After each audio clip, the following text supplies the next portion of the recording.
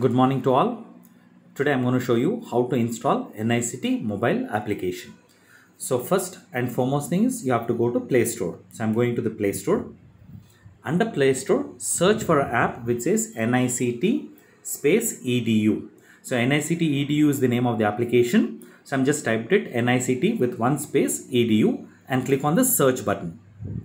So it's going to show you the apps. In that, select the first app which says NICT Computer Education, NICT EDU.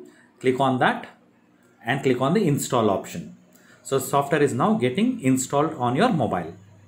So as soon as the installation is over, you will get a finish button at the bottom. Just click on the finish. So installation has been completed. Now close all the thing, Play Store, and on your mobile there will be an application. On the top right corner you can see NICT logo. That is your NICT mobile application. So just click on that. So it's going to open the application. So click on the student and enter your mobile number. Okay. So in this case I'm just entering 7829 844 855. Say proceed. It's going to ask for the password. So in this case generally it's going to be NICT 01 as the password. Write the password and then say sign in. As soon as you say sign in, this is the screen what you're going to get. Go to my profile, go to upload, and you can upload your resume or just say back to come out of it. So under the options, you have an option which says exam. Click on the exam. Now go to an option called as online exam. Under online exam, you have an option in green color button which says online with practical marks. So just click on that. Now you have options to start exam. Blue color bar you have start exam. Click on that. So read the exam rules, objective type MCQ questions, all rules. Say I agree and click on continue button. It's going to ask for the exam pin.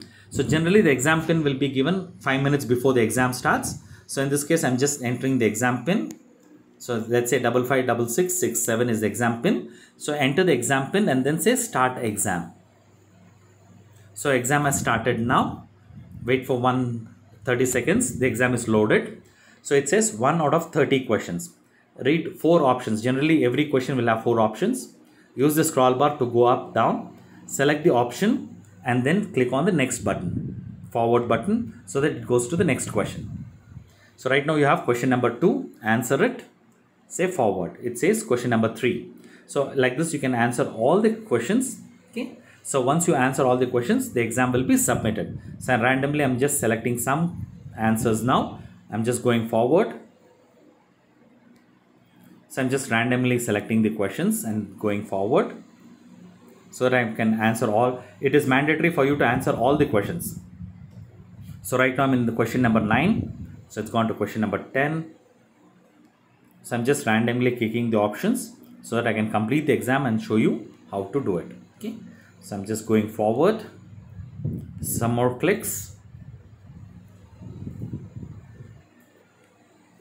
Without answering, it will not take you to the next question. It is mandatory to answer all the questions.